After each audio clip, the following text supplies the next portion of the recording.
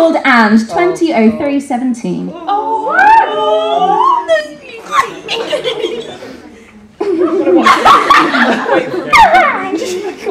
The glass melts around me as the neon city drags behind me, and I see your silhouette walk up the silver night, and you look like a movie star. A Brando and Dean that sees Lancaster through an O'Harian lens, and thank God, me too.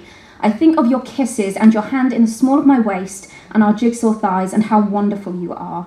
You are a 75-year-old artist from the apple's core, and the way you think makes me see the world in fairy lights, like this bus. A muse after my own heart, you're a breath of fresh air in a safe fireplace embrace. I yearn for the taste of your brain and your saliva. You act as if I'm not enthralled by everything that comes out of your mouth. I like that. I know it made you happy.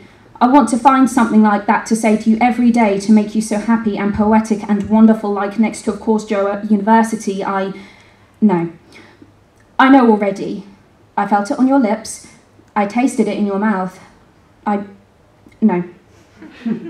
Not yet. Oh.